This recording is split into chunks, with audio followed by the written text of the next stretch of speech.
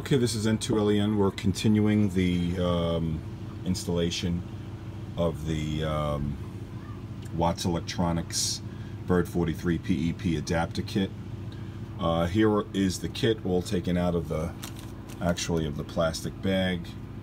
Comes with a 9-volt battery. This is actually the mounting bracket slug that's going to fit into the side of the Bird 43, where you can mount the LED light and the two switchers. Here are the nuts and washers, lock washers for the switches and assembly. Comes with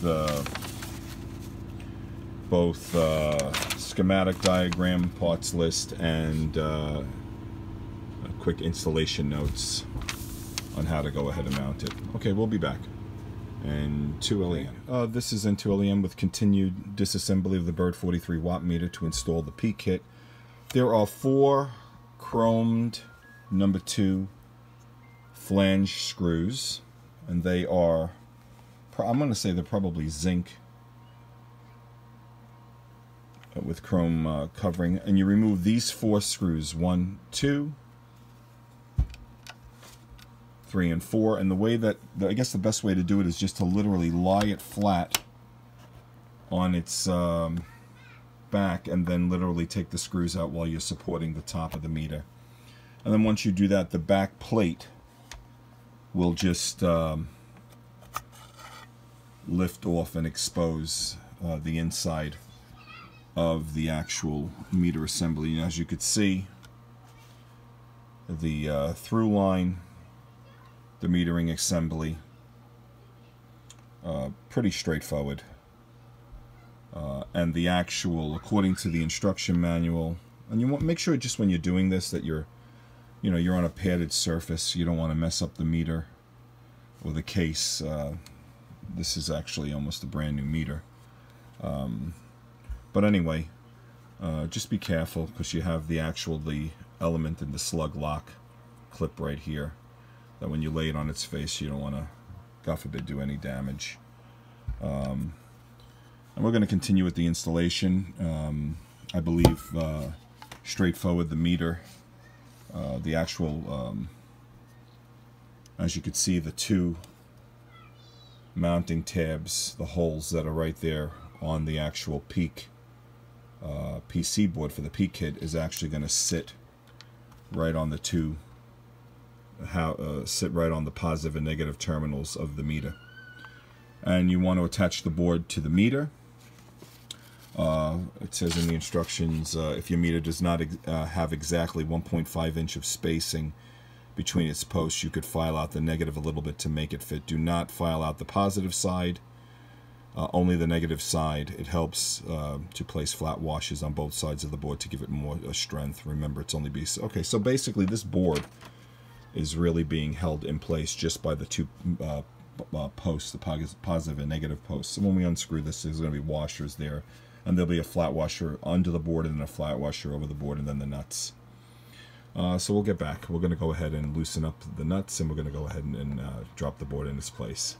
We're going to begin to unscrew the actual nuts. The coax cable that feeds, that literally screws into the bottom of the Thruline, is actually, it comes up, and this coax cable is wrapped around the meter.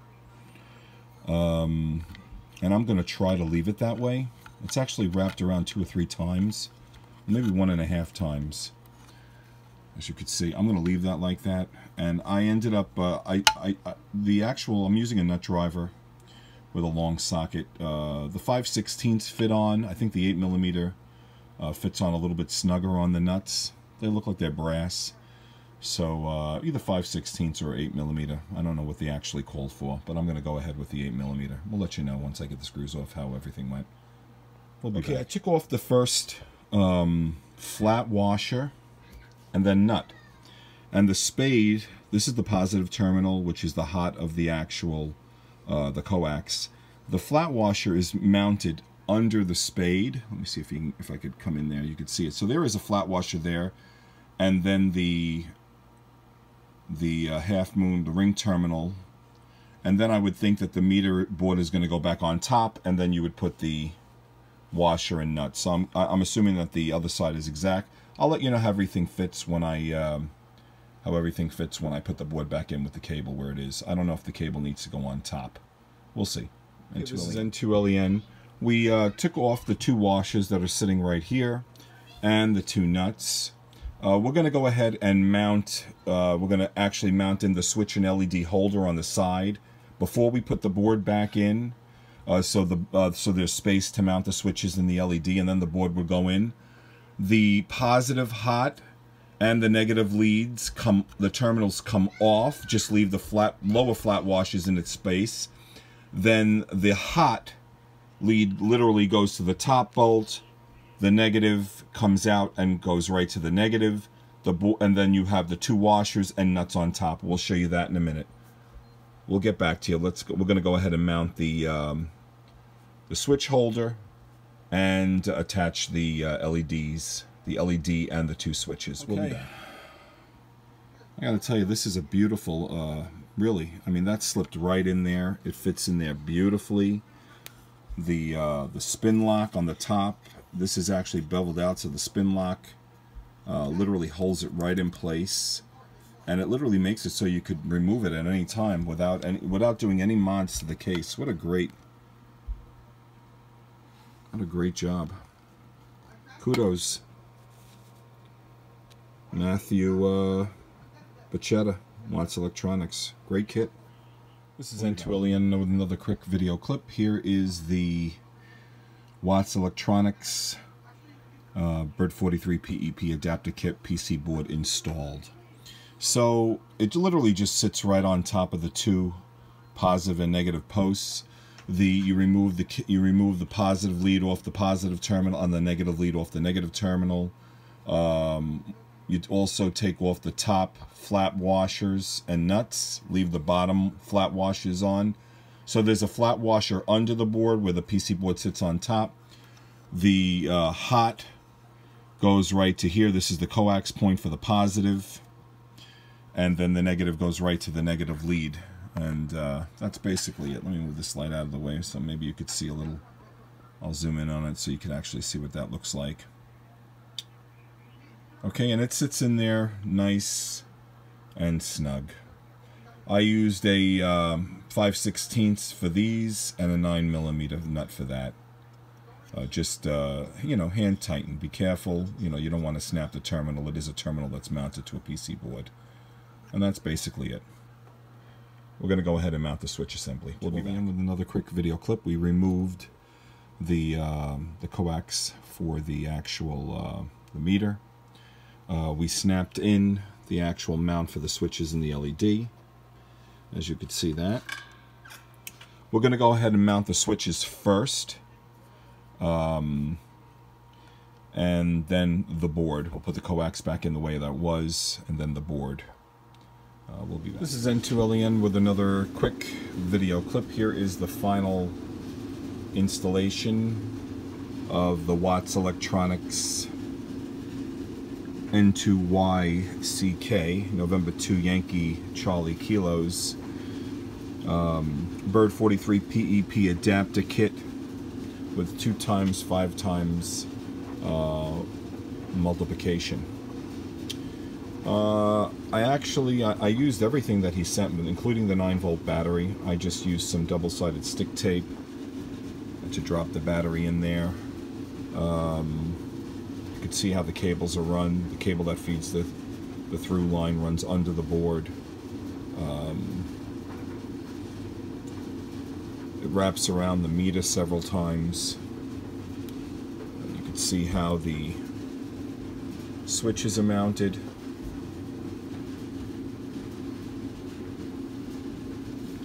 See if I could put this on its side so you can see this. I gotta put it all back together. But anyway, there you go. And this is well, you know, 2-position center off, on, off, on. And we're gonna do the calibration in a minute. I'm just gonna make sure that the cover fits on it. and pretty neat install. There is a Phillips screw that actually is on this particular screw for the coax lead. There is a Phillips head screw that comes back through the top, through the bottom, and then there's a second nut under it. You may want to just double check that that nut and then that bolt and that nut is tight. And that's it. Flat washes.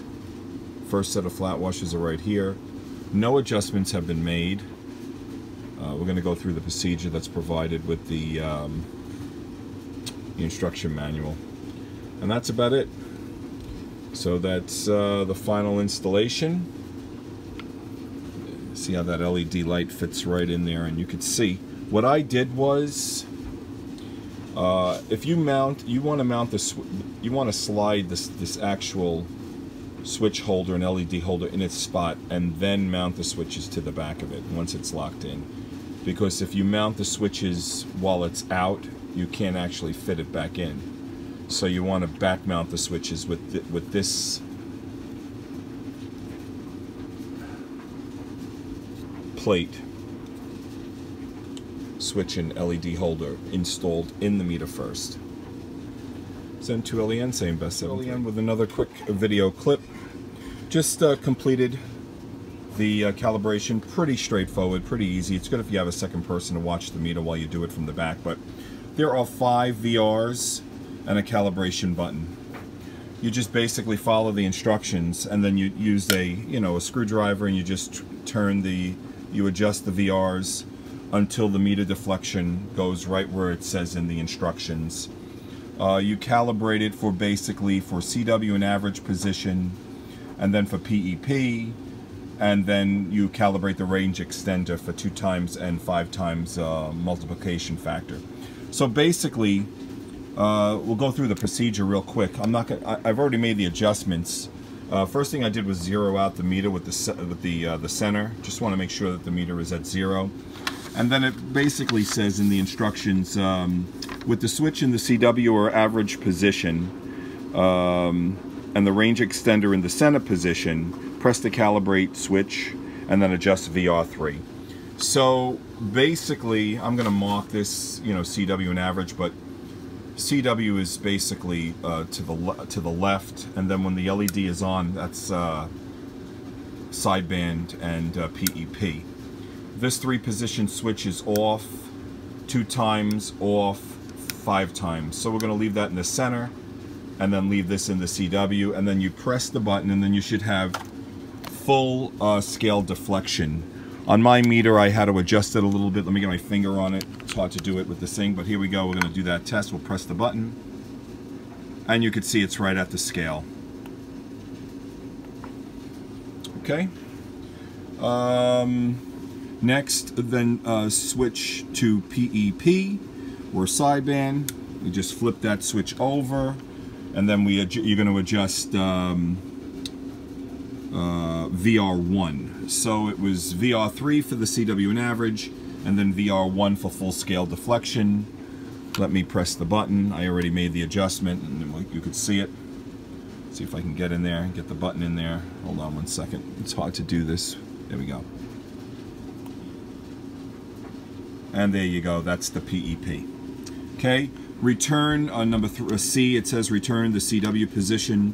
Return to CW position and switch the range extender to the up for the 2 times, and then adjust VR4 to read 50 on the 100 scale. So we flip that switch off, flip this up to the 2 times magnification, and then you're going to be on the bottom scale, which you could see is the 100 scale right on the bottom, and you want to be right at the 50 mark, which is right between the 40 and the 60, dead center there. And it's going to take some time for the meter to deflect. Let me get the button here, and you can see how that goes.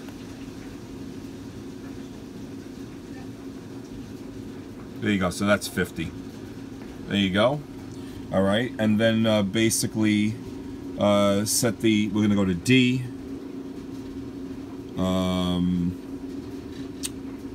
D is set the range extender switch to the down position for the 5 times extension, which we just did. and adjust VR5 for the 20 on the scale. And if you want something other than 2 times a 5, and then it just, you know, you could make the multiplication factor really what you want.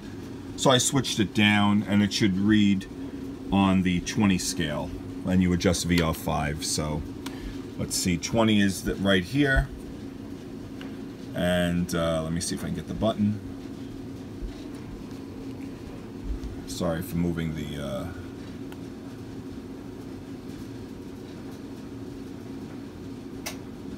and there you go. That's basically it. The last thing says VR2 sets the amount of hang time in the PEP mode. So for sideband, you could adjust the way the meter deflects to your audio peaks. I guess it's like a AGC to suit yourself. And that's basically it. Great kit. I want to thank Matt Bacchetta, N2LEN for a great product. It works beautifully. I'm sure I'm going to get many good years of use out of it. And there it is installed. All the VRs, as you could see, they are marked VR1 through 5, and then the switch. This is N2LEN saying best 7.3 on the Watts Electronics installation of the Bird 43 PEP adapter kit. Best 7.3.